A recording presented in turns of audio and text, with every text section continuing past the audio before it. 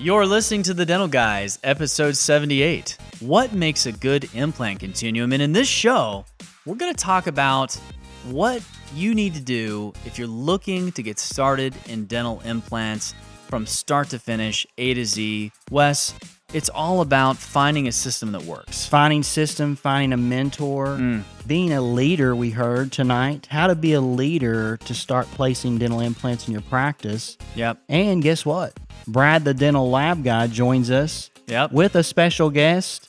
That's right, who has recently done exactly what we're talking about, taking it from start to finish, learning what it takes to implement dental implants into his practice. So for those of you who are interested in getting involved with implant dentistry and you haven't found a way to do it, this is your chance to hear what the dental guys have to say about how to make it happen in your practice. Get ready to take it to the next level this week on The Dental Guys.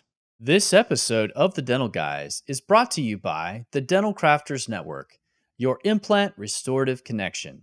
From surgical planning to patient-specific guides, quality implants, and final restorations, the Dental Crafters Network provides one relationship with infinite possibilities.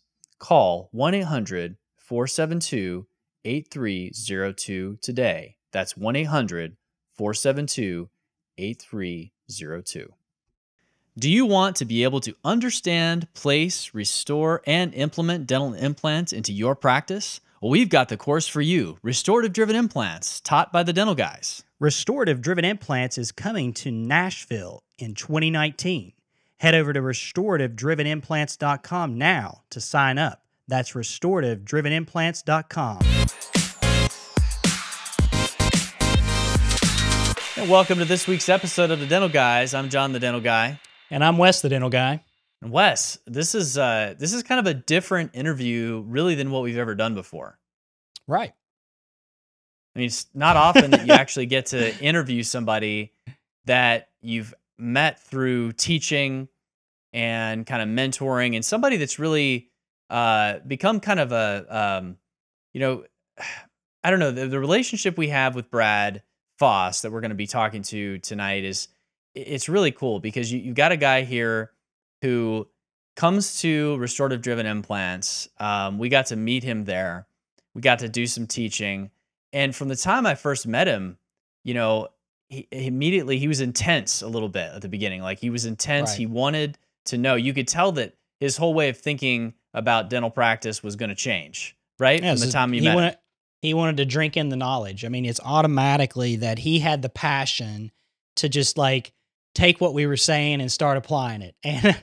And really, I think that's what you want in a student that takes a course, is to just drink it in. And man, I mean, I really appreciate Brad for coming on our show and talking a little bit about restorative driven implants and what it's done for his practice and maybe what we can do for you guys, but really talking about like implementation, right? Because this is real world. I mean, you go to a course, and I mean, we've all done this. You go to a course, you learn some cool stuff, and then you come back and you don't exactly know what to do with it. And so, we're going to be talking about in his life, like he has been going through that exact thing of, you learn about dental implants, you want to do it, but how do you actually make that happen in your practice, and what does it look like? And it's not all, I mean, it's kind of messy a little bit. It's never completely smooth. There's things you have to figure out. There's buy-in you have to get from your team. I mean, you've been through it. It's a big deal. Yeah, he did all the right things, and he's still growing as a new implant placer, and it's been a good journey for him, and we hope you guys enjoy this. John, and I've got a couple of announcements here. A couple announcements before we get into the interview. Some pretty exciting things. First, I think you'll be interested if you listen to last episode we did. We talked about Zerk's product, Pink Pedal, which is a pretty cool isolation and suction type of product, especially useful for hygiene. And we talked about it. We really like this product, and our hygienists like this product. And Zerk reached out to us. They heard about the review we did on it, and they said, hey, we'd like to offer your listeners actually a promo code for this if you're interested. So So if you go to Zerk.com and you want to learn or you want to order this product, if you enter the promo code DGPP, so that's going to be Dental Guys Pink Pedal, DGPP, they will give you a special deal on Pink Pedal. And it's something that, when we get the opportunity to review products from companies that we trust, we're all about that. And I think that when you get a company that's actually interested in backing that up by saying, we're willing to give you a promo code, that's pretty awesome. So we're excited about that. Yeah, we appreciate Zerk for sponsoring, and taking care of our listeners and helping us out to, bring you guys, products and really companies that we really think that are just really trying to do things right. And, we're trying to bring you guys some stuff that you can actually start implementing right away. So, yeah. Something else, a couple years ago, we had Justin Goodbread from Heritage Investors on the show to talk a little bit about, what you should be doing financially in your practice. We talked about some tax savings. You can go back and check those episodes out. But Heritage Investors reached out to us as well as Justin Goodbread, and they have come on board to actually help provide you guys with a little bit of knowledge each week for the next year. We're going to have Heritage Investors speak to maybe some financial tips, tip of the week financially per se. And we're going to work this in each episode from here going forward for the next year or so. We really appreciate Heritage Investors coming on board. And if you're interested in what they have to say and what they might can do for your practice, check out the link in the description below. We really appreciate Heritage Investors and what they're doing for the dental community. Yeah, I mean, this is a company that understands dentistry. And, that's the thing that I think is, really kind of rare, when you have a financial planning company that understands your profession. And, we could, it's a whole other show topic, but we could just tell you in short, we think that it does matter when you have somebody who understands what you're up against with your overhead and your day-to-day, that actually can help you plan for retirement, plan for investment, plan for transitions. Transitions. And so really, these are timed. I think these are cool because they're timed tips that match kind of what you should be looking for throughout the year. And we're going to start those this week. And as you're kind of approaching the end of the year, he's going to be coming back on at each episode, and you'll be able to kind of start thinking about what you should be looking for throughout the year. I think it's good. I mean, I've already listened to a few of them, and they're fantastic. So so here we go. Right as we get into the Brad Foss interview, here is your first Heritage Investors Financial Minute.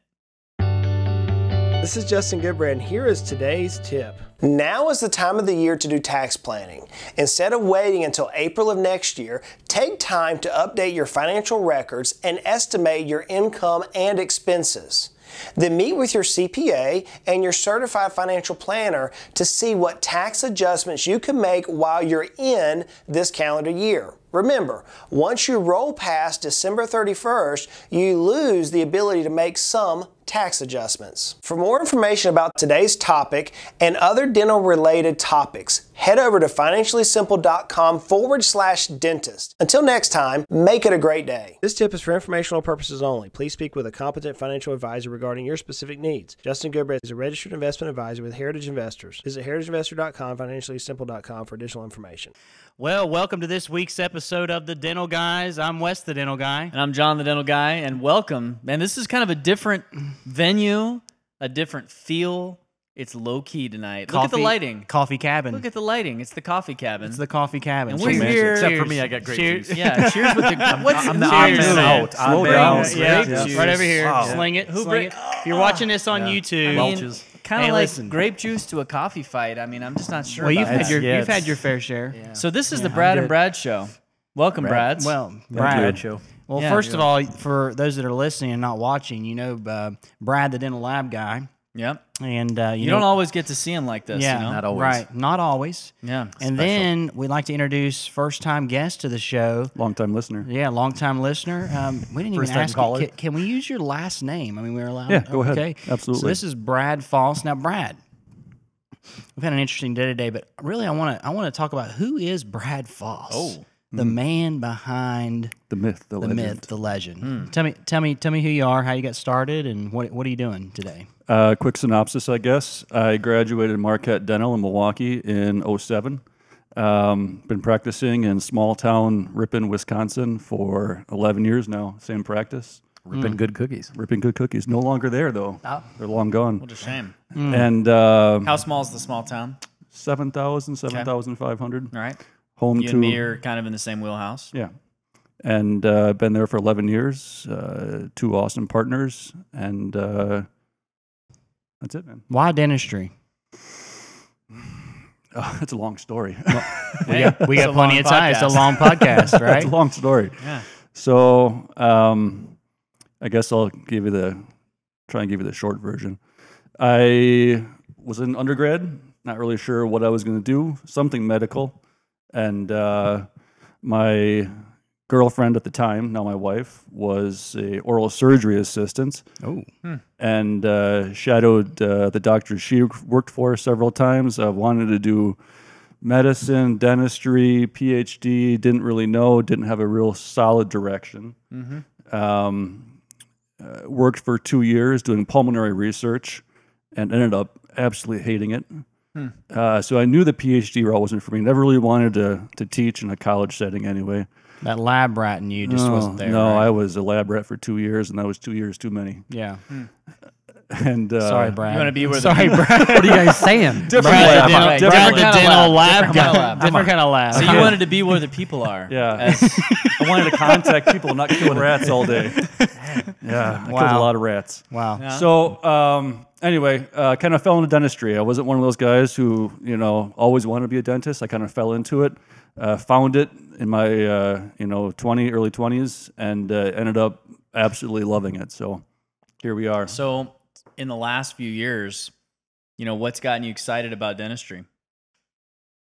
Well, I mean, the obvious answer is implants. Yeah.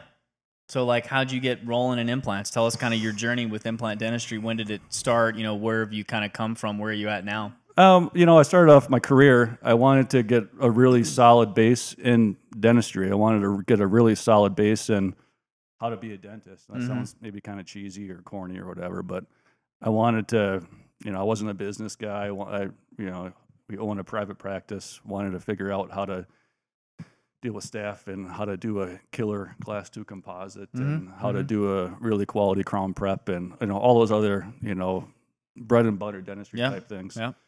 And I started to get more and more interested in surgery. Wasn't really sure what route to take. I was doing a lot of research about where to go from here. Mm-hmm.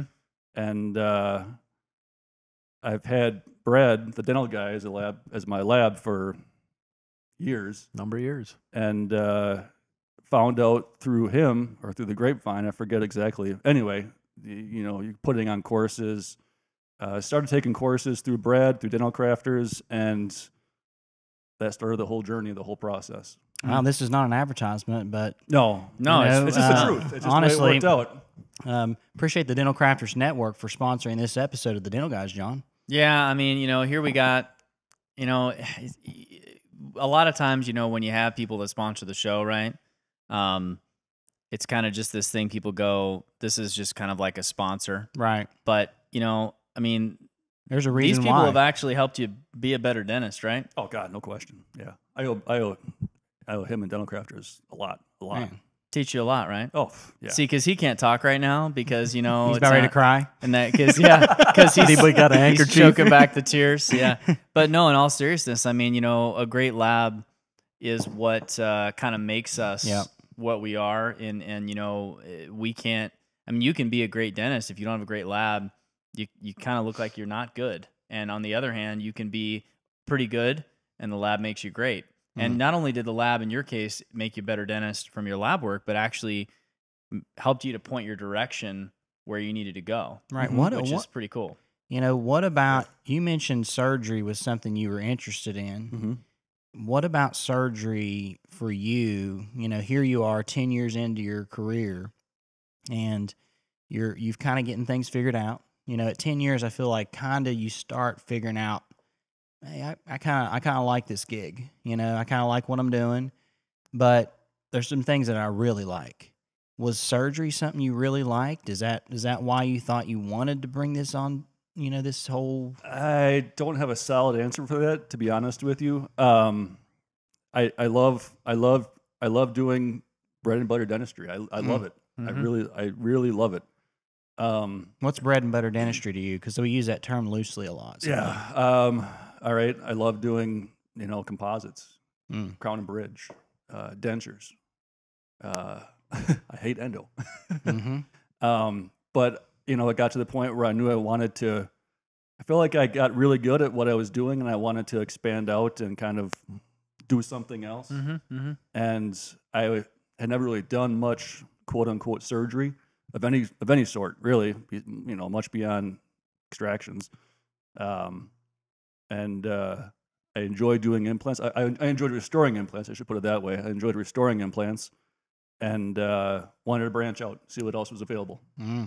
And I guess Brad, the dental lab guy, kind of picked up on that you wanted to kind of maybe take it to the next level. Brad, do you remember that conversation? Oh, absolutely. Yeah, I remember when Brad was talking to me. Basically, wanted to get into more surgical, do more surgery, and we were offering classes.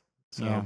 He took our first class, and we did some kind of weekend warrior courses. Weekend warrior, I think it was like Implant 101 or 101 and 101 and 201. And he just was super excited. First guy that I've had in our classes that we did classes for, I don't know, probably 7 years, where we were training, general dentists on how to place implants. A lot of it surgical guides, some freehand, and Brad was first guy came up and says, I'm in. Whatever I got to do, just get me set up. Let's roll. I was balls to the wall. It was let's do it. Let's do it right now. Now. I'll never forget, Brad. You were in my class, and I remember I showed one of those videos that I showed today was taking out that canine, and I remember watching your astonishment to you were kind of putting you shaking your head. You just couldn't fathom taking teeth out atraumatically like this. And it's a paradigm shift in what, right. What I was taught. Right. Essentially. And before we get into that though, I mean, you kind of fell in love with surgery. Yeah. You kind of fell in love with hey, this is cool and I want to learn more about it. And so you didn't just stop with just those weekend warrior courses. You were like, I need to know more. Mm-hmm. So tell us a little bit about that, because I feel like that a lot of people, they maybe don't know how to take it to the next level. They get a taste, maybe something at a CE course, it's a quick course, maybe they take a day course in something. Why is that not the end, and why shouldn't it be the end? Because you said, I like composites. Well, you had to go somewhere to learn composites. Mm-hmm. You had to have somebody show you how to do it, and it had to be multiple times. You had to get some reps in. Mm-hmm. So what about you get in, you got a taste of dental implants, but tell me what it takes to really learn something like this particular specialty. That's a pretty deep question. It is. That's why I'm asking it, because I think listeners really have a hard time really knowing where to go. They get a taste of it, but they're unsure. They don't know the systems, and they come back and they're frustrated. They don't know how to implement. Tell me a little bit about that. All right. I guess I'll answer that in two parts. That's fine. For me, when I got into it, I had a real thirst. I couldn't get enough. I was like, I just finished this course. Wes and John, when's the next course? Sign me up right now. I want to do it. So I had a real thirst to learn more. I wanted to learn more. I wanted to learn different techniques and all the ins and outs. But I think in terms of implementing the knowledge that you gain, the course, for me, and I'm not sure if this is where you're going with this question or not, but for me, my opinion is you got to just do it. I mean, you can't be afraid, right? I mean, once you finish the course, go back to your office and find as many patients as you can and do as many implants as you can. High quality implants, high quality cases, not the hard cases. I gave away some work. I gave some discounts, but Because education costs something, right? Yeah. and I've considered that a big part of my education. I mean, I consider it. I continue to pay for my education back in my office. That's kind of the way I've looked at it, and I'm not afraid to. I don't want to say experiment, but I'm not afraid to experiment and to try different things and learn. Right. But Brad, how important was it for you to find a system, process, a validated workflow of placing implants so you're not really experimenting, but you're following some type of a protocol? Experiment was the wrong word. That's not the word that I meant, but to push the boundaries of what you're absolutely 100% comfortable with. That's Does what that you're make more at. sense? Comfort level. Yeah. You were comfortable with composites. Yeah. You were comfortable with dentures. You were Right. comfortable with those That's a things. more accurate Yeah, description. just things you haven't done before. Yeah, But you know how it needs to happen. You just have to actually do it. exactly. Right. It's a lot different going from a lecture where you're watching a PowerPoint and you're putting implants into a pig jaw and to actually going into your own patient, your own practice, and doing it on a real person. Absolutely. That's a yeah. whole different thing. Yeah. So I think just getting over that step is a big thing. Mm-hmm. Makes sense? Mm-hmm. Yeah. So I want to know just from you, Brad, the dental lab guy, how do you mentioned kind of talking together about when Brad came to you and said, "Hey, I'm kind of ready to do this." How do you, for a dentist out there who's, maybe looking at implants as a good example of, I think I might be interested in this. How do you determine what's the conversation look like for you when you think somebody's ready? Because and I know like people listen to this are like, man, like how does this guy know? But I mean, somebody's had 30 years of experience in dental lab business. You've seen you've done a lot of CT guides. You've talked a lot about implant treatment planning. When things are good and bad. You see some good and bad things. So what's that conversation? When does it come to a point where you feel like a dentist is ready to maybe go down this road of getting into implant dentistry? And, what does that conversation look like? Who needs to be doing this? The guys who are ready to make a change in their practice and they want to offer their patients the total solution. When they want to keep the referrals in-house for what they know they're confident of taking care of. Mm-hmm. And when you have a doctor calling you up and said, Brad, I got this case and, I feel it's abundant bone, it's healed ridge. I think I can do this. I really want to import implants into my practice. When they start asking those questions, they're looking. Mm-hmm. They're looking for some type of education. What worries me, the type of education that they need is a process-oriented education. And for 30 years of my career, I've been honored to be many parts of dental education, implant education, and I always saw a lack of process, a lack of proven protocol, a lot of gaps that were in it. And what I've found from dentists is they want a systematized process to be able to implement implants into their practice the day they get done with the continuum. And they don't want the gaps. They want to have everything filled in along the way. And that's what people are looking for. So those are usually the conversations that I've been involved in. I just got back from the AAID last weekend. There was a gentleman, his name was Todd, and he came up to me and says, I took a couple weekend classes. And he says, I'll be honest with you, they screwed me up. They screwed me up. I don't know what to do. I'm confused. There's so many gaps in my learning process. And I hear that time and time and time again when dentists go out and they just do a quick little weekend class that there's those gaps. And then it actually messes them up and confuses them because they don't really know how to implement the process and the Because system. they want to do a good job. They care about their patients Yeah. and they don't want to do the wrong thing. Right.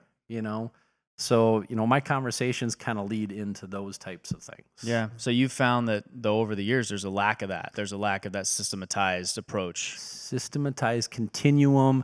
You learn step by step. You build off. It's a building block as you work your way up in the process of learning. Well, we talk a lot about on the show, that we think that there's a lot of discussion out there about dentistry being an art and there is some art to it, no question, you know, and there's creativity and there's artistry and there's a place for, you know, innovation and changes.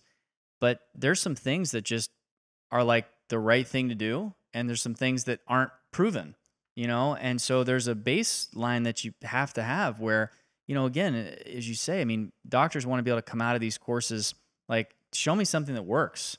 Give me something that'll work in all the cases that I choose. Doesn't rely on my artistry, doesn't rely on me having to be creative to figure stuff out. It's give me a system that's going to work. And yeah, that doesn't mean that in implant dentistry there's not creativity and, you know, experimentation, quote unquote, with new techniques. But I think that there's a lot of that out there. There's a lot of people going, well, this is what works in my hands, you know, and they show this amazing case and you go, wow, that's really cool.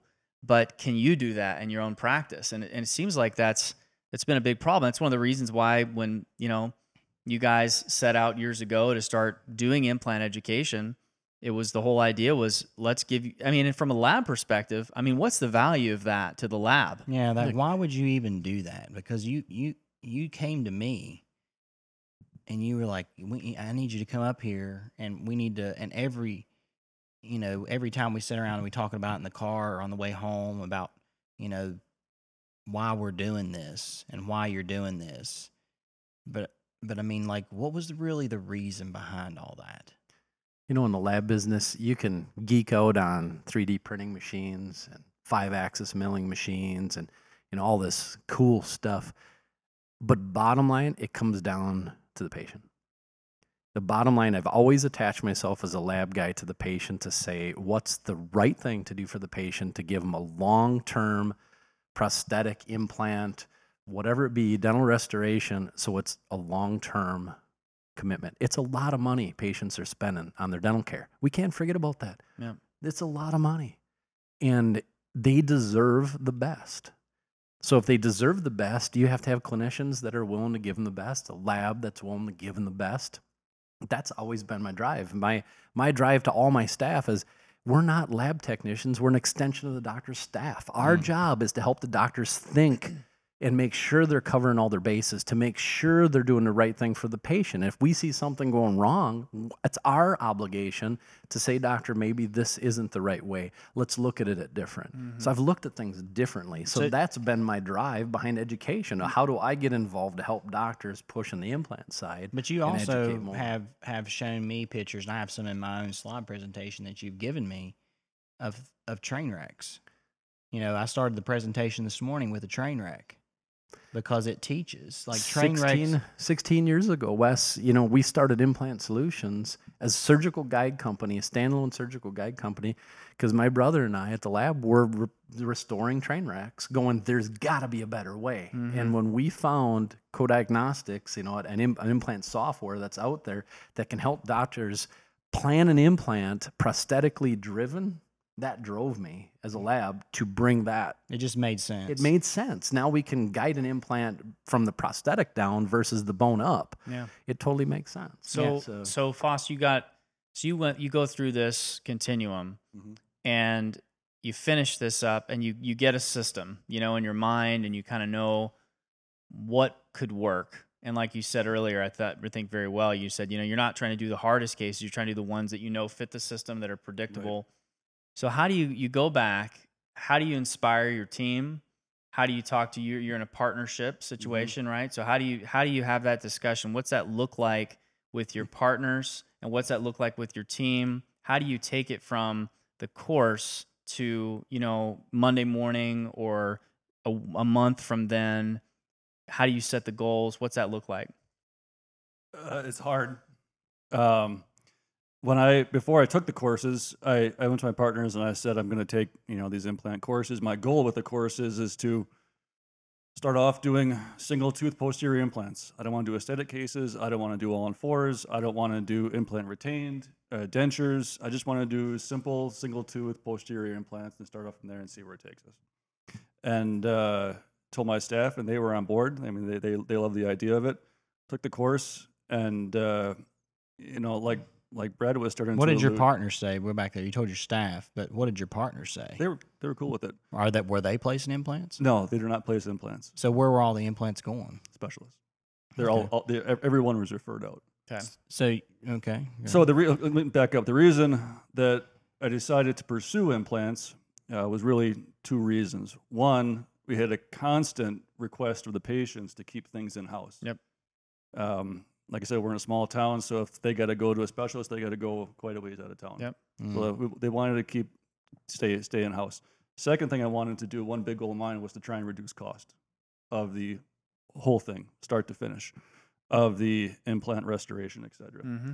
So that was the two goals, and then it kind of took off from there. And talked to the partners about it. We all agreed it's a great idea. Let's pursue this. Start with the posterior implants and see what happens.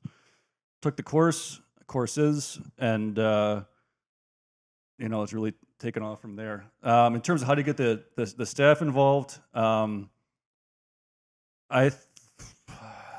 got to believe that excitement on the doctor's part and continued excitement on the doctor's part. Not like the excitement where you go to a course in the weekend and Monday morning you're all gung ho. By Thursday afternoon you kind of forgot about it, right? You got to keep that enthusiasm up. I think it's the enthusiasm that keeps the ball rolling. What do you mean by that? I mean enthusiasm. I mean, I'll speak for myself. I was extremely enthusiastic.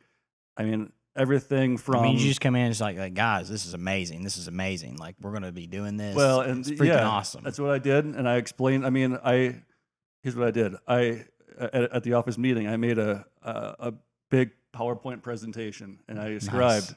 What is a bone graft? How does it work? What's the membrane? How does it work? Implants. What's the benefit of the implant? What's the benefit of this implant system? Why are we doing this here? What are we referring out? What are we keeping in house? This whole huge presentation I made for everybody. I gave them all color copies of the PowerPoint presentation so they can make their own notes. And then I started implementing. I started writing up informed consent forms and. All the different worksheets. I have worksheets that I have in every op for every surgery. Everything that we need in the op for the surgery. I started making all these different sheets and kind of took off from there. So let me just say this right here.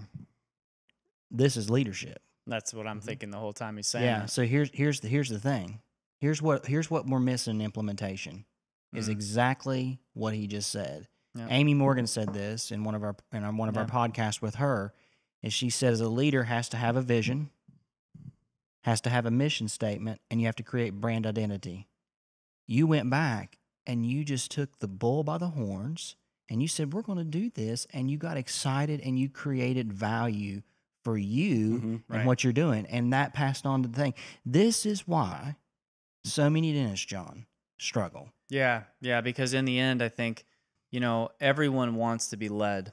Yes. Everyone wants to be led. That includes the leaders. We all want to have a direction. We all need that from somewhere. And I think that your team is especially wanting to be led. And I think that many times that's why these things don't happen, is because people don't just go, hey, this means something to me. And so, we kind of discount that, that how important it is to come back. And it's not a 1-day thing. It's not like a 2-day thing. It's not a 3-day thing. It takes a long time. Takes a long time. It takes a lot of effort. It does. And I think what you really got to do is find a way to get your staff excited. Because no matter how excited you are, if they think it sucks, then it's never going to work. Right. So what do you think? Like, give me an example, I mean, if you can, of something that you feel like, when do you think your team or your staff got on board with it? Like, was it a case you did? Was it just the thought of what this could do for your patients? Or was it just that they believed in what you were talking about? What was it that you think got them to where they got it? Two things, off the top of my head, two instances.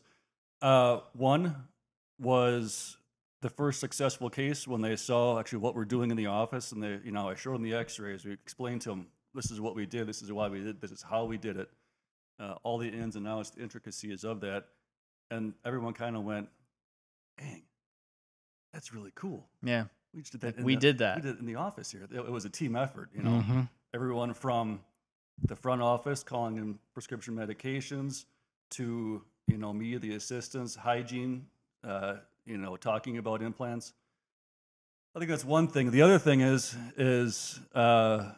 having my assistants come to the course and actually get educated on everything that they have to do. Pieces and parts. And yeah. Everything from pieces to parts to talking to the patients to how to clean the drills. Yep. How do you sterilize? Everything. I forgot that they came. Yeah. Yeah. Yeah, they're Yeah. Well, it's interesting to hear that. I think that it's just so funny because it's the same thing we hear. We've heard people go to courses, and this doesn't have to be for implants. It's like for anything. And they come back and they're like, yeah, I never really did that. And we were listening, I have to be kind of careful, but we're listening to podcasts. I don't know, it's been a little while, Wes. We talked about this. And, you hear people talk about how, I went to this course, never really did that. Went to this course, never really did that. Went to this course. And there's a tremendous amount of regret, I think, for somebody who cares about doing a good job about, honestly, not implementing that. But it takes a lot of work. Like you're saying, it's a lot of work. But that when you get those successes, that's where I feel like it really takes off. Once you start hearing your hygienist saying to that patient, you know what? We do this here now. Right. And we're doing it, not just doing it here, but like Dr. Foss is awesome at this. Mm-hmm. And he went to high level courses. It's a personal commitment, right? It's a lot of time away. Yeah. It's a professional professional commitment and a financial commitment. Yeah. So it's a big deal. It's a big deal. If you're going to do it right, it's a big deal. Absolutely. So it comes down to the easy part is taking the money and going to a course. Yeah. The easy part's learning the content. The hard part is what we're talking about. 100%. It's implementation. And that's why we're talking about this, is because implementation is the hardest thing to do in really anything in business. Yeah. Is that to take something and change it. Change is not easy. And so what you did is, first thing you did is you established leadership. You said, okay, partners, they gave you the charge. You went and got educated. You came back and you were excited. Now, what I want to do is I want to shift gears a little bit, because I know you're not just doing single posteriors. Mm-hmm. Okay, because that was the goal, is that you said, I just want to do posterior single units. That's all I want to do. I want to put that in practice. But that's changed for you really fast. Mm-hmm. How did that happen? Because you are starting to do more dental implant therapy. What got you comfortable with more? I would say experience in the system. The more you do, the more you see, the more comfortable you get with that system. Not only with the system, but with doing surgical procedures, whether it's laying a flap or drilling a hole in bone, doing atraumatic extractions, and then working the prosthesis after that. Working with dental crafters and Brad at Dental Crafters is, they are a huge help. How do you use them? Call them every day. Yeah, I'm not the only one that calls my lab. I call them all the time. No, Yeah. I call dental crafters and implant solutions all the time. If I have questions, if I have concerns, if I don't understand something, if I need help along the way understanding something, if I want their opinion about a prosthesis, whether it's a single unit crown or an all-on-4 denture. Mm-hmm. So this is what the benefit is of having, a lab. And I know that you're listening to this, you probably think we're like, this show is brought to you by, but no, it doesn't. I don't speaking the truth. We hate to, and I know Brad's here with us. It's not about which lab it is. It's just the benefit of having a lab that has experience, that gets it, and being a resource where you can call and you can have these types of discussions. I don't want to be everybody's lab, and I can't be everybody's lab. Yeah. The point is, the lab is a resource, and it should be an extension of your staff. And you should be finding a partner. Absolutely. Access to a lab is a good paramount. lab. A good lab that cares, a good lab that wants to do the right thing. They're not about the dollar, it's about the right quality of care. And when you find a lab that has that passion, team up with them, be loyal to them. Yeah, loyalty. That's what I was hoping you would say, because loyalty the loyalty is is completely gone today. It's like we're jumping around here. This crown didn't fit, I'm switching labs. Right. It's like Bob Winter said. Bob Winter said, the problem today is, he said, you'll do 9 crowns perfect for somebody, and you do one wrong and they jump ship and they go to another lab. Right. or they And shift. all you ever call a lab about is what that one went wrong. You don't ever tell them about the 10 good ones. No, you don't. You know, So, I think for Brad Foss over here, the implementation has been made easy because you've surrounded yourself, one, with an amazing team in your office that believes in you. You created that believability because, one, you're enthusiastic about it. You're likable. And they trust you because you're saying what you're going to do and you're doing what you say. And you follow through with it. And you're continuing to do that. And that's what's hard. You have to wake up every morning and go in there and enthusiastically want to place dental implants. I have this one slide. It's not in my slide deck right now, but if you think dental implants, you'll see dental implants, and it's a mindset. Yeah. And I want to ask you about, just how your day has changed. Yeah. Okay. Because, one of the things that is always comes up in these courses, as we get toward the end is, how do you, as a new implant placer, find time for these cases or schedule these cases? How did you implement that in terms of how does your team schedule? So if somebody comes in, you discover that they need an implant, go through, maybe it's through hygiene or through new patient, whatever it is. What's your protocol as far as scheduling that as a new implant placer? Not that you are now, but when you first started, what are you telling your front desk? Like, how much time do I need? How does that change the way your day looks? How do you feel comfortable with having the right amount of time or scheduling that at the right time, dealing with hygiene checks in a general dental office? Well, when I first started off, and if it was not an emergency, I would schedule excessive time. I mean, I had 4 hours for a single unit implant, extraction, immediate placement, just because I didn't know how much time I needed. I wanted. And your partners were cool with that? Yeah, they did all my hygiene checks for me. Whoa. Yeah. That's cool. That is awesome. It's awesome. It really, I'm very lucky. But that's how I started off, and I was lucky enough to be able to have that, to be able to experience that. Yeah. So if you don't do that, you do kind of what similar I've known other people to do, is that you come in on a day when your hygienists aren't there. Or I'll come in on a Friday. Right. Yeah. And you work half a day or whatever. Close Friday, yeah. Right. I have all the time in the world of no one bothering me. No one bothering. No hygiene checks. Right. in No other words. stress. Nobody's looking over your shoulder. Yeah. That kind of thing right there. That's how you get started. And once you get to where you're like, okay, I figured this out. Like I got the guide situation. I got all these situations figured out. Then you can start incorporating it in. Is this going to replace procedures for you, you think, or is it just something that's an additional thing you're going to offer? What do you mean? Like, Give me an example. is this going to give you? Are you going to do less Is endo? this going to give? Yeah. Is this going to make? Yeah. Is this going Just to make say you it. do Don't hold less? back. Just say it. Do less of Because something. you already else. said you hate endo. Yeah, that was easy. You're already not doing it. Right. But I mean, is something you see that is going to change? That hey, I'm going to be doing less of something else because you're doing more of this. Like your production got replaced here. I don't think it's replacing anything. I think it's just an adjunct to everything else. So you didn't do this to make more money. No, not at all. Wow. No, not at all. No. Why did you do this then?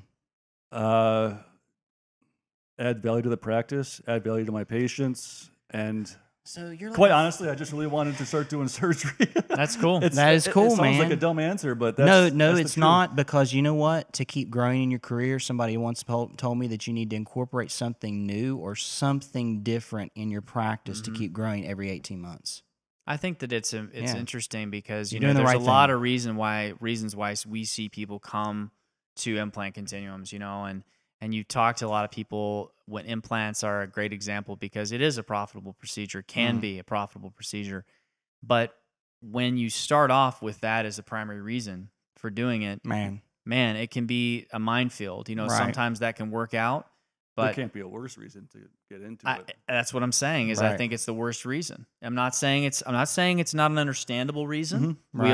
There's nothing wrong with like with I'm being more slow, I profitable. need to do this. Right. You might you want to look at why you you're might slow. want to look at that why you're reassess slow. that. Yeah, you Let's- might have wanna another reassess problem. that. Yeah. Caution right there. You know, Yeah. let's go back to the continuum for a minute here. Mhm. We put together, John and I, working with Brad, and brought on some people to help us. That Brad and I kind of started out doing these weekend warrior courses years ago. Many years ago. Yeah. That was a long time. Many years ago, a long time ago. And that led to, last year, Brad and I are actually sitting upstairs in the coffee cabin And I said, Brad, I said, you know, we're running our necks off here, man, like trying to make these courses work. And I said, and he was like, you know, he was like, I don't know. He's like, we need to do something bigger. And I said, man, I was like, can we bring some other people on? You were like, you said this, you were like, thank you, you know, like, and I was like, do you think John would want to do it? And you were like, man, I don't know. Can you ask him? So I asked him, you know, and he said yes. And I said, well, what could we get Jan? And he was like, yeah, Jan would be great. We'll just, you know, we groom him. And then I was like, you know, we need somebody to implement. Let's bring Todd on. And so this kind of conversation just started upstairs in this cabin. And now, and we've developed this amazing curriculum, and it's called Restorative Driven Implants. And I mean, we have some amazing people behind the scenes helping us. We have great support teams. We have Argonne that came on board. We have Kettenbach that came on board. We have the Dental Crafters Network that came on board. All the logistics that came on board to make this happen. Logistics, not salespeople standing in the back trying to sell you something. That's right, logistics. Logistics. Like, you don't walk into RDI and see some company standing in the back trying to sell you something because we're Like selling. not at all. Like, not at all, right? No. You're selling a system, right? And a way of doing things, right? Implants are implants, right? Right. But it's how you do it. So we've been talking about the system of implementation, but let's talk about the system of RDI for a minute. Okay? That system starts with some online education that sets the foundation for dental implants. And one of the reasons why we did that is because there's a mechanical part of this, but then there's this biological part. And I want you to tell me how much it means to understand and how we've systematized the mechanical and the biological so that you can actually be a thinker and a doctor and think on the fly. Because that's our goal, is to help you to think on the fly, but systematize that. How does RDI help you do that? Whew. Yeah. I ask these. Dang. Yeah. Yeah. Deep question for such a late evening. No kidding. Yeah. Cheers. Coffee. After a big steak dinner, too, right? Yeah. All right. So, how does RDI systematize the biological and the mechanical components Yeah. for implementation? Yeah. All right. So, I think I was talking to John or Jan earlier tonight, and we were talking about how no matter how much information you give out, you know, over the course of a course, you can't cover every possible scenario. It's impossible, right? So you got to have a really good grasp of the biology and the mechanics, the function of what you're trying to do. Not only the mechanics of the prosthesis, but the mechanics of the bone, right? The bone holding the implant, holding the prosthesis. So no matter how much you learn over the course, you're going to run into a hiccup, right? So you got to think on the fly and go, can I do this or can I not do this? What if I go this way or how about this way? What are my different options? You know, adapt and overcome, right? And I think RDI sets a fantastic foundation for that. I mean, we all run into hiccups, and the hiccups that I've run into, I was able to overcome by going back to the fundamentals that were taught, be it biologic or functional. That make sense? Yeah. Yeah. Yeah. That's your question? Yeah, Yeah. that's what it's all about. I mean, it's trying to create a way of thinking where, you know, if I follow certain principles, that I'm going to be successful. And those are based upon science. They're based upon evidence. And it doesn't mean the scenario is always going to be the same, but the principles are always the same. Right. And two, trying to, I feel like that one thing that I have always tried to do, and Brad's pushed me to do this, is try to quantify things. Because dentists like to quantify. Now, what that means is we like a perio probe. Right. You know, we like to say that 1s, 2s, and 3s are normal. Right. And anything above a 3 is bad, and you need a scaling and root planing when it goes to a 4, 5, or 6. And so if we can quantify things and you can use instruments to measure or whatever to measure, that you can actually get a predictable outcome. One thing about restorative driven implants is the name, okay?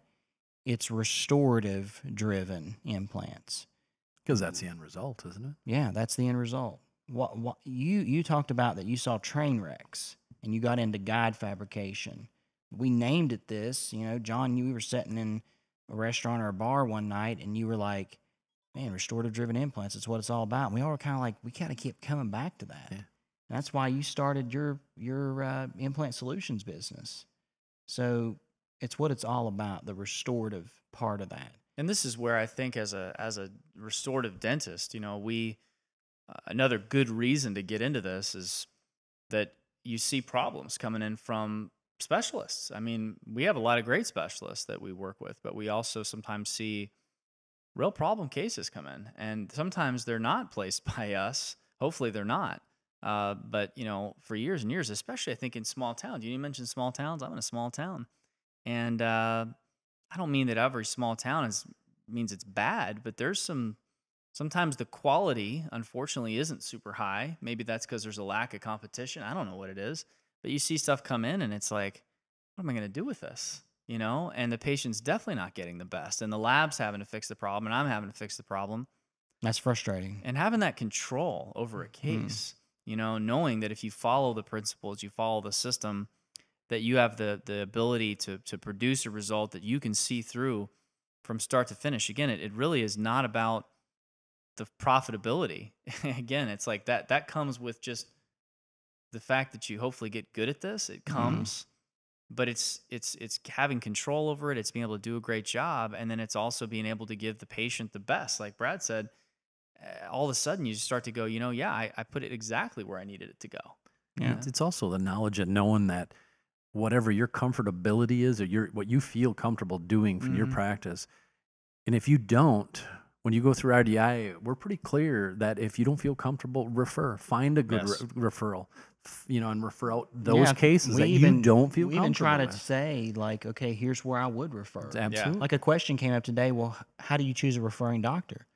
Based on your knowledge that, you know, you quiz them. You sit down and have coffee with them. And if they, you know, go away and you say, you know, that's probably not the right guy for me. Right. Find another one. Find another one. Interview them. Yeah, interview these people. Because we feel like the future of dental implants, as more general dentists are placing implants, is hopefully less of an adversarial relationship and more of a working together, you know, as a team with our surgeons, to where we can have these conversations and we can say, hey, here's I'm trying to further my knowledge. So here's what I know.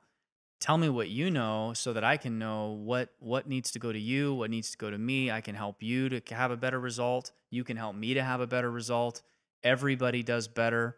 Everybody does more business. The patient in the end Get is a the better one product. who's getting the benefit. The patient gets the benefit rather than this being this battle over who gets to do what or when or which cases go to me. You know, the goal is not to try to do everything. The goal is to try to do everything right. Do it right and know no matter who does it. And know when you don't have the skill set. And that's the value. I talk about this with some of my patients all the time, you know, about in medicine. You know, the value of a great, you know, general practice medical doctor is when there's a problem with your health, you know, they refer you somewhere. And that's like a huge value of a general practice medical doctor, is when they can say, you know what, this is not my specialty. I need to refer it. And Out of my wheelhouse. It's out of my wheelhouse. And as general dentists, as surgeons, you know, as a general dentist who place implants, part of the reason that we take these courses, part of what RDI is about is learning what you should be doing, learning what you shouldn't be doing, learning what your limitation is. And part of your value is knowing when this case needs to be referred. In the team that we have assembled, our 4 mentors that we have within this of general practice, of the doctor mentors, and then you get 2 lab mentors. But the 4 doctor mentors, it was adamant for me, and you guys saw me lock the door in the conference room, and all 4 of you guys, and we had to sit down and say, gentlemen, we all have to agree on the protocol. All the way through. How many hours did we spend ironing out a protocol? Because we didn't want to have confusion. And I've seen that with other courses where one mentor stands up and lectures and they talk about one concept, their protocol, and then the next day another mentor stands up and then they talk about their protocol, which contradicts the first protocol. Right. And then the student paying for the course going, I just need a process, I just need a system, and they just confuse me because two of the leaders that I just hired to train me just confused me. Yeah, because he just And- said use this suture, and you're saying use this suture. and now I'm Which one confused. do As I simple as use? that. PJ, PTFE, what do I use? So we ironed out all of our protocols at So RDI. where everyone can agree. So Very when cohesive. It is. very It's cohesive. very And cohesive. when you guys It walk flows when from lecture to lecture, from mentor to mentor. absolutely. That's awesome. and good. therefore there's no confusion. Let's talk a little bit about RDI. We haven't really explained a little bit about what it is. Restorative driven implants starts off with about 4 hours of online modules where we talk about the mechanics of dental implants, how implants are engineered, why they're made the way they're made, and some history behind why they're made the way they're made. It helps you to understand why an implant is made today and why it looks the way it looks today. Dennis Tarnow said that he teaches his residents about thread design because it's important to understand that thread design and surface technology affects how you may do or treat a case. And so we start out with that. We actually go through those online modules are completed in your own home. You can watch them on your phone, you can watch them on your laptop, tablet, whatever. And then even Brad has a series in there, a module on how to take a good cone beam machine. One thing, once you sign on to RDI, you have access to these things for a long time. And so you can go back and revisit that. Like you said, you needed to go back and revisit some of the principles, Brad. And so once you've completed those online sessions, you arrive in a location. It just so happens we have Nashville coming up here. We'll mention those dates Spring, here yep. in the spring. But you arrive to a more honed lecture now. We're all kind of on the same page. And I began to teach healed ridge placement. How do we place implants in a healed ridge? And we go through a protocol, and then we start working on mechanics in the afternoon. Actually, how to use implant drills. How should you use them? Should you run them fast? Should you run them slow? We actually have some bone block there that simulates hard bone and soft bone. And we put students through that online and that first series in to really help them to understand the basics, the very basics of dental implant. And then talk about Jan and what he's going to talk about in surgical principles that weekend, Brad, or even John. Well, I mean, I'm just say, Jan is, everybody, I think the thing we start, you mentioned this, that you hadn't done a lot of surgery, Brad. You hadn't done a lot of surgery in general. And I mean, what are you weakest at in surgery? It's just handling tissue. What do I do? How do I suture it? How do I lay a flap that's safe? How do you socket graft predictably? Right. What do you use? What Yeah. material? What Right. What Do I bone? punch? Do I flap? Do I punch? Right. Do I flap? Yeah. Like Right. when do Where's I do my these characterized things? tissue? Yeah. So, after you finish Jan's portion, you're going to go back home and you're going to start thinking about these things. And you're going to do some more online education and immediate extraction, immediate placement.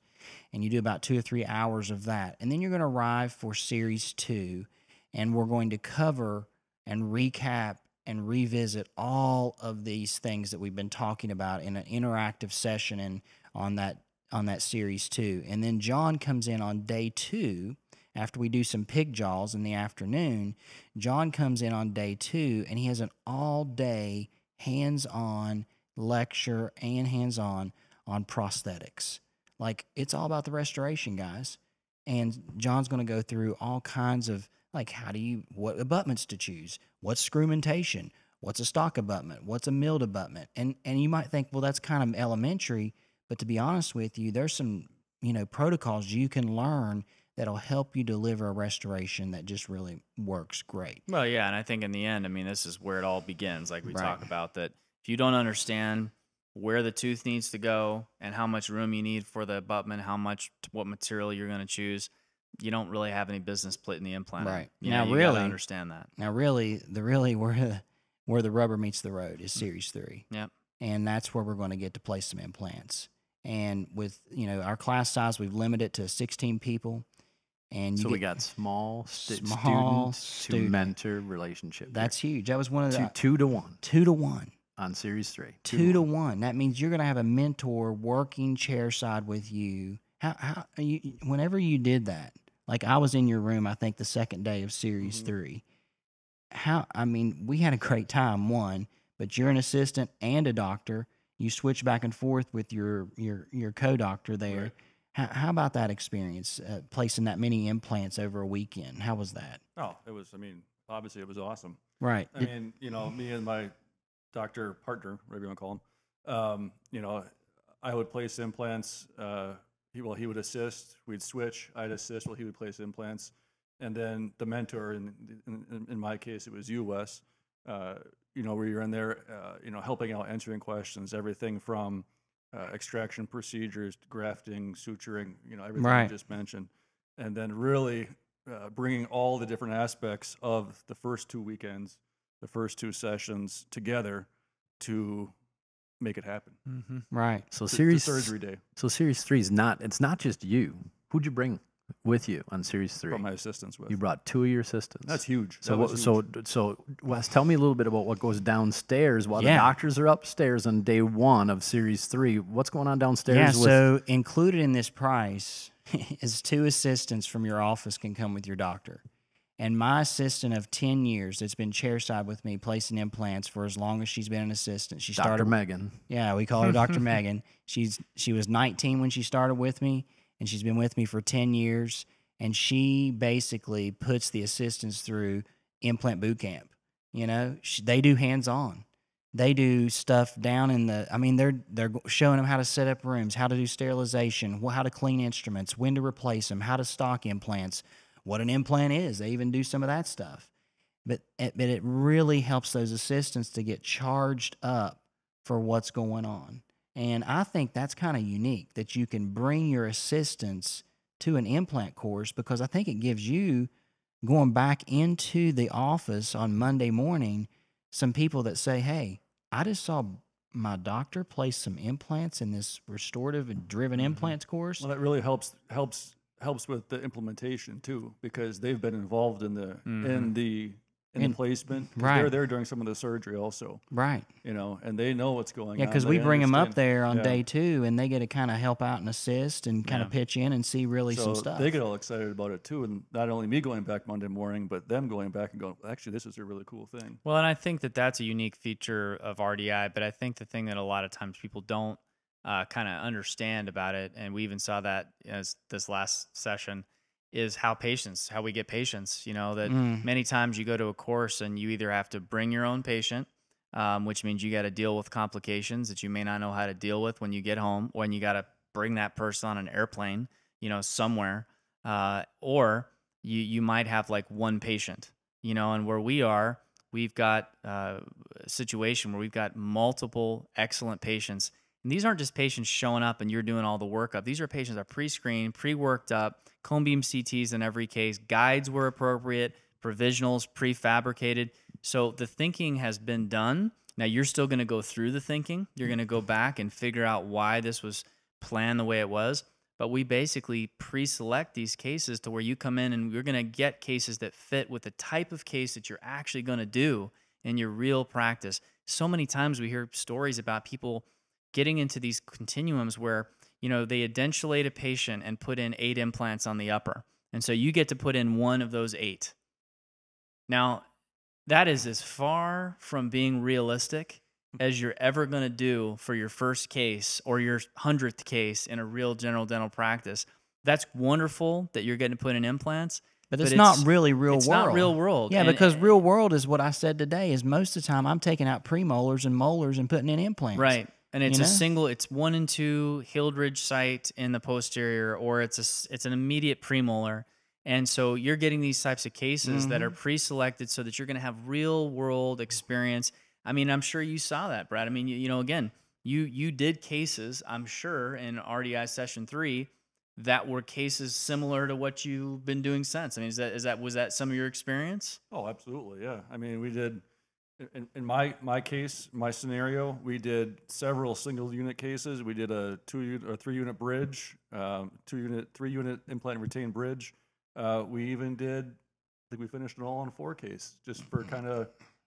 I think we Yeah, placed, we placed were 3 more replacing- implants of, I think, a patient that already had 4 that's placed right, in. that's Yeah. right. So And so you're not going to go, and I'm not it's several saying. patients. It's not just one patient. It's multiple. And we're not people. saying that it's bad to just put in implants. I mean, and get the repetitions, but we're not going to send you to some foreign country where you're just putting in random implants and random. And you don't even patients see and the you don't know outcome. what's going on, and no one's people just pre-screened them. You just Yeah. walk in and start going through like a mechanical series. We're going to engage you mentally, where you go through a thought process to where you can come back and apply that again, same systematic thought process to your patients. And you can remember, oh yeah, I saw a case just like this 2 weeks ago.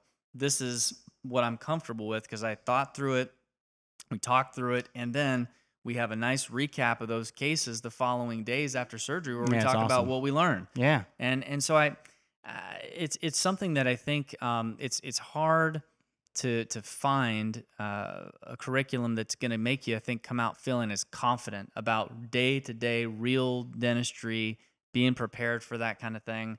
It's something we spend a lot of time preparing this continuum to be that way where it's realistic. So let's talk about after. All right. Series 3, Friday, all day surgery. All right. Saturday, all day surgery. Saturday night, we get to go out and have a little fun. Mhm. Okay. We get to go celebrate. We got a little graduation. And we got that- a little, and- little live music. We got some drinks and some hors d'oeuvres.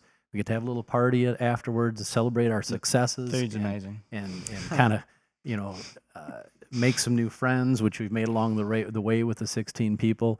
And then Sunday comes. And we got half day Sunday. So half day Sunday, that's Dr. Todd. So Dr. Todd owns a company called Summit Dental Consulting. He owns several dental practices, and there's nobody that knows systems like Dr. Haley. How do you implement? So what we were talking about earlier with Brad is, how do you get back to your practice? How do you get your staff geared up? What paperwork, what documentation do I need? How do I talk to the patients? How do you implement on Monday morning? What do I need to purchase to get going on this? Dr. Haley takes a half a day and he talks about, what do you do Monday morning? Right. How do I implement? So it kind of finalizes the whole thing. It kind of brings it to fruition of, now I've I've learned, I brought my staff, I got them fired up, and then I have some training on how do I implement Monday morning. Well, if you've been listening to the show for any amount of time, you know that we've been the whole time. We almost opened the season last year talking about where we launched this. You guys remember it's been a while. In January. Yeah. This is really almost season. It's been almost a season ago. that we were talking about the launch. We've had 2 classes since. Yeah. We're keeping this small right now. Yeah, and so I just want to kind of throw out there that if you're listening to this and this is, you think, hey man, this is for me. I want to get involved with this. How can you get involved with this? Well, you can go to restorative-drivenimplants.com. You can check out what's going on. We mentioned earlier that we're going to have our next session in Nashville, which we're excited about because Nashville. And that's just Series 1 and Series 2 in Nashville, right? Right. But Series 3, we always come back to a beautiful facility in northern Wisconsin. We've teamed up with Peter Christensen Dental Center, and they're the people who are gracious to allow us to work on their patients and get good, high quality state-of-the-art care. facility. Right. So where Series anybody 3 from back in any state Wisconsin. can come without having to have a Wisconsin license. Don't need a and be able license. to practice and be In an have educational excellent environment, patients right. and provide and give back to a community. And give back. We did over $100,000 worth of donated dentistry in northern Wisconsin, and we'll do more this fall. So what a great way to give back to a community. Yeah, so Series 1 in February, Series 2 in March, both in Nashville. You won't be disappointed by Nashville. If you've never been there, man, It's what our a back place. door. It's Wes and I are real excited about that because it's within driving distance for us. And then coming back in April to Wisconsin for Series 3. So go check it out. Go get signed up. If this is something you want to do, you've been thinking about it, you've gotten to hear not only from some of the mentors there and the lab support, but also from somebody who's been through it, done it, and that it really works. Yeah. Yeah. So Hey, thanks for being on the show. Yeah, this is awesome. Well, Thanks for we've got having me. one more thing that I really wanted to talk to you about before we end the show. And clinically, we've been talking a lot about these socket classifications, and there's been some discussion around should we do 2C sockets in the anterior. And Dennis Tarnow was I can't do it, man. We were gonna try to make it. We were gonna try it. We were gonna try to. Yeah. Where is this going? Yeah. He's like, all right, I'm out of here. Okay, hold on. All Yeah. right. Well, John and I talked. I was like, Way too late for that. it was too late. I couldn't do it, man. I couldn't. You do almost held it Dude, together. I screwed. You screwed I that up screwed big it time. Screwed it all I up. couldn't Big go time. on, man. It's too late. Well, I'll tell you, it's been a great time. You know, hanging out with these guys. I mean, it's a pleasure. Just I know personally for me to get to have gotten to know all these guys. I know it's been fun. You know, getting to be involved. You know, whenever you're doing something, you feel like you're doing it at a high level with people that you respect. It's a lot of fun, and so it's just been enjoyable. It's been great. A lot of great people. You know, Yeah. we had an oral surgeon in this group, and he Yeah. called me this week, and That's he's like, Brad, I got to tell you, did you do all that online stuff? I said, well, it was a group effort with all of us. He's like, amazing. He said, what you guys are doing is state of the art. It's systematized, and it really makes me feel good as an oral surgeon to be here and watch how you guys teach people right how to do it right, but yet teach them how to refer out when they need to refer out. That was awesome. Well, Great compliment. If it's something you're interested in, check it out, restorative-driven-implants.com. And we, of course, want to always encourage you, you know, stay up with us, you know, connect with us at Dental Guys on social media. Go to thedentalguys.net. Check us out on Facebook. And now hey, on Instagram. Instagram. Check Yep. us out. So you millennials that have been asking, and even you younger than millennials, whatever you want to call yourselves, that have been asking. All right, we're on it. We're on. We we're have on an Instagram account. Yes, Yep. it's the Dental Guys. All right, so go It check wasn't it so out. instant for you, huh? No, it was kind a of little the late not so Instagram. Instagram. Yep. Yeah, but connect with us. Tell us what you like about what we're doing on the show. Tell us what you want to hear more about. Give us some feedback on what you want to see in an implant continuum. What do you want to learn? What's holding you back from learning how to do this? Because we'd love to know. We want to continue to develop what we're doing and what we're talking about on the show. So for Wes, for Brad Foss, both Brads, it's the Brad and Brad Show. And for John, it's been fun time here with the Dental Guys. We'll see you next time.